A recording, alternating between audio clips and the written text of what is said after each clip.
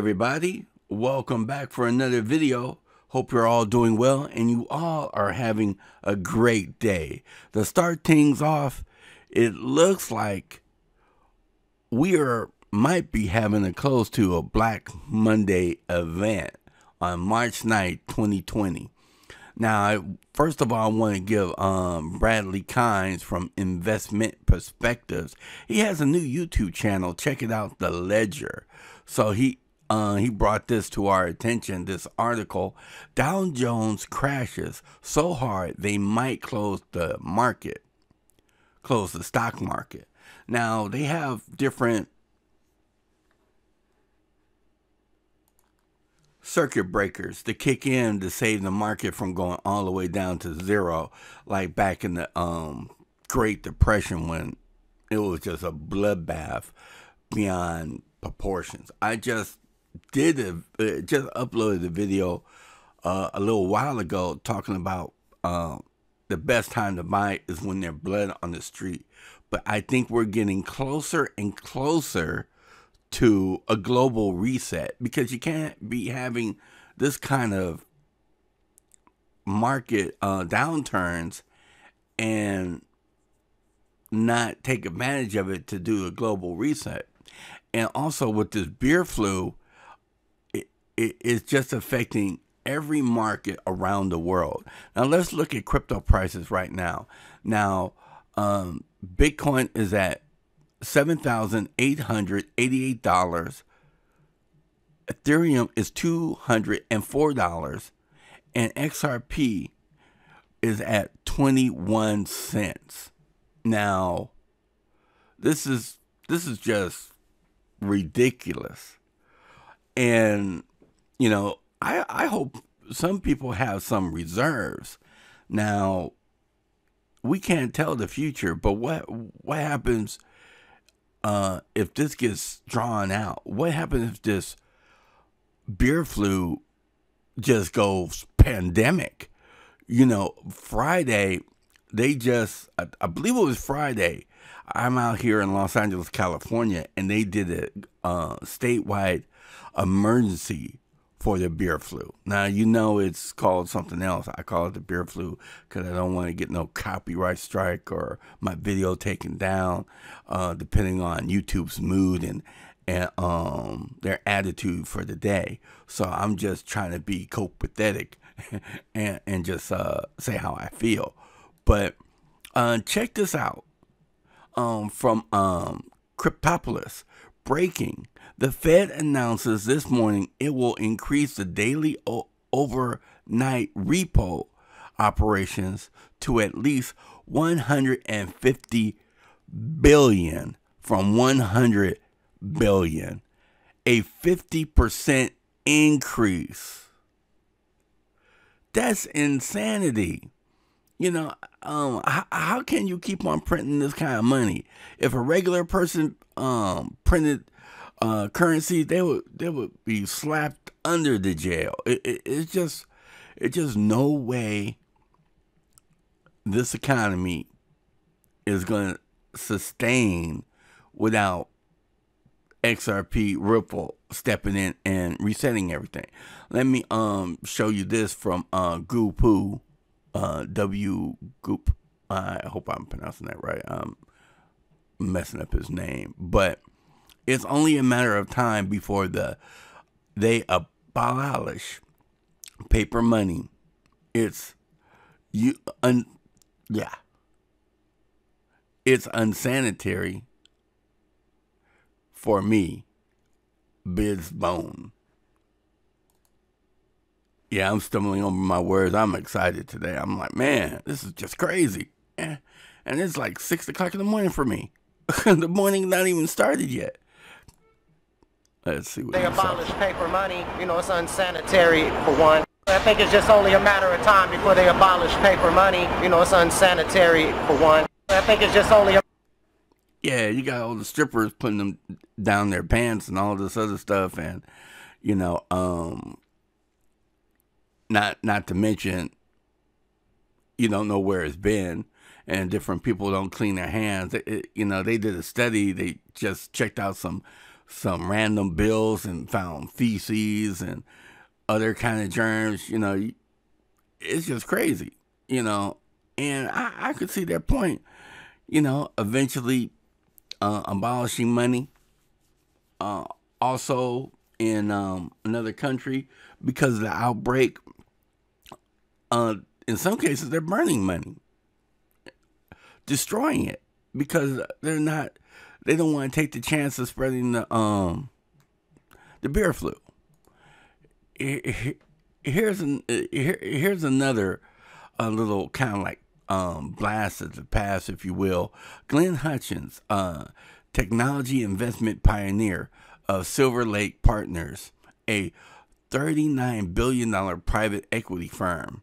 You know, this is him talking on cryptocurrencies and where he sees the industry going.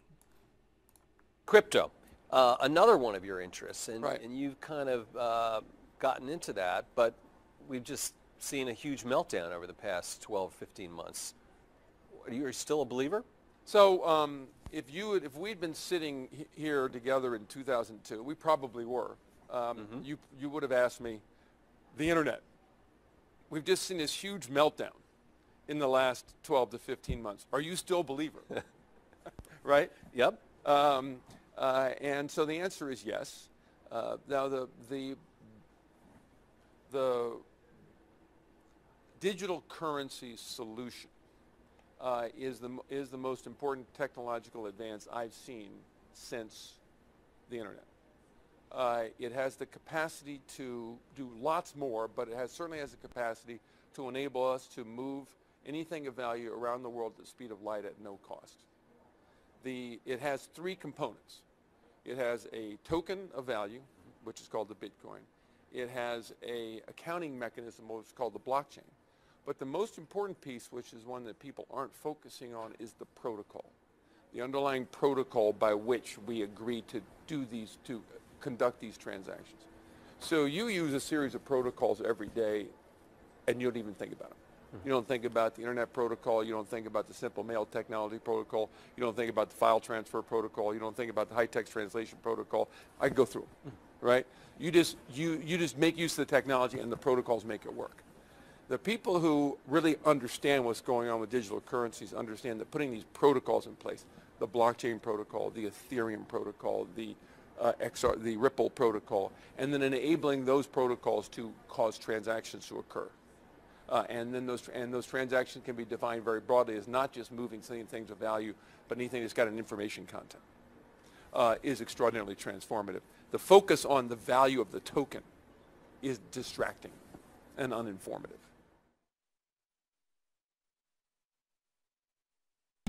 Wow, that is just deep right there, because you need the protocols in the back end to make things work.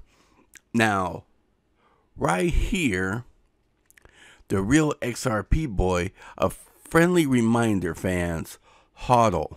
Now, he brings this article from the Ripple Insights.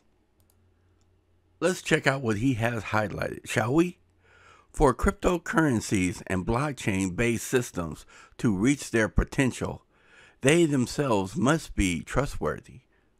That means much more than formal security of consensus on a distributed ledger. The next one, which is really positioned of all the digital assets to a lower bank's liquidity costs in cross-border payments. Orgasmic FUD. Can XRP bridge the old financial systems into the new one? David Schwartz. That was a part of the vision since Arthur and I built issued assets and launched the gateway strategy.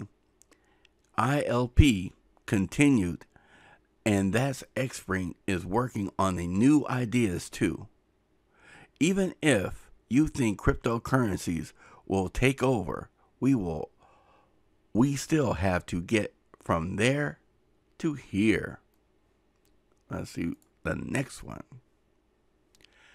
I am David Swarth, Chief chief cryptographic at Ripple, AMA. This has been an amazing year. I think we made great progress validating XRP's use case within RippleNet. We have the technology, we have the vision, we have the partnerships. The challenge for us is to maintain focus and keep executing. We're right at the point where our full vision is being a reality, becoming a reality. Wow. Now, I don't know if you noticed, but the volume, the liquidity index is every day it is getting higher and higher. Now, even though we're seeing blood in the streets right now, man, hopefully, if everything is timed right, once the markets just crash and burn and just go up in a puff of smoke, just before someone decides to jump out the window, they flip that switch and save the day. All right, everybody. I'm still trying to wake up. It's like 6:30 in the morning. But I'll probably have this go out in about another hour because I just released a video. But in the meantime, I would love to hear what you guys think. Please leave a comment if you want to say whatever you want to say. Please subscribe to the channel if you haven't already. Until next time, this is the XRP agent. Later.